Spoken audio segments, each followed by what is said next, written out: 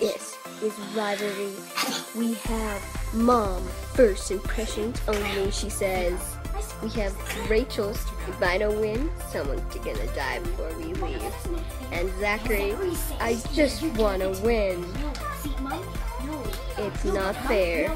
The game goes on. So why do you want to deschool? But over the course of a decade and a half homeschooling my 4 kids, I have learned there are many things to deschool from, but we don't all want to deschool from the same things. We don't value the same things. We don't see the world the same way. So your reasons for deschooling might be different from mine. Recently, I had such a delightful deschool class and a coaching conversation really with 5 homeschool moms. I asked those homeschool moms, why do you want to deschool?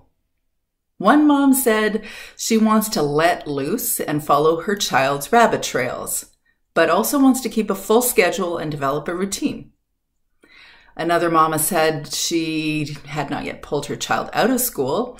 She has 2 kids actually, but one's in school, one's not. And she's prepping for it in the fall. So she's learning all about deschooling now.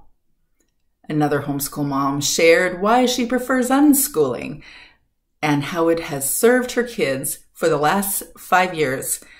But deschooling is still necessary, even 5 years in.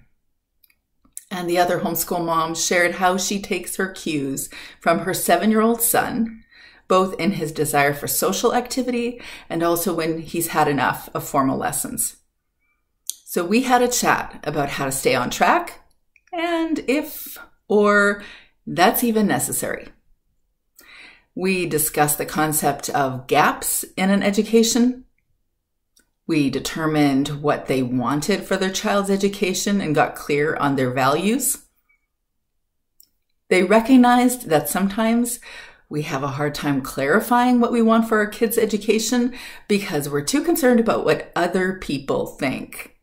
Sound familiar? Thinking through other people's values for our kids and for their education. Sometimes we're trying to follow our child's cues for when they're done with homeschool lessons. Great, that's awesome. But sometimes we're trying to do the thing because we think it's the most important thing, whatever the task is in front of us. And we had a chat about that, why we were doing that. We had a discussion about schooled versus homeschool socialization. We talked about lifelong learning and how we can get out of our kids' way so they can continue to enjoy learning.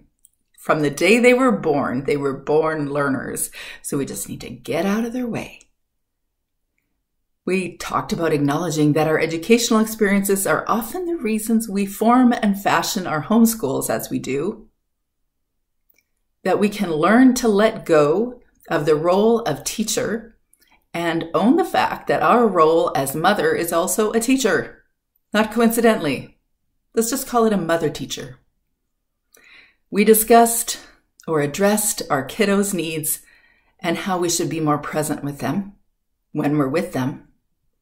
We should acknowledge that we have needs too, and the benefits of deschooling on our lives. So is there a homeschooled mindset that you would like to deschool from? Is there a conventional education mindset that you would like to deschool from? Down below, you're going to see a list of reasons that many homeschool moms have wanted to deschool, but you might add a thing or two to that list.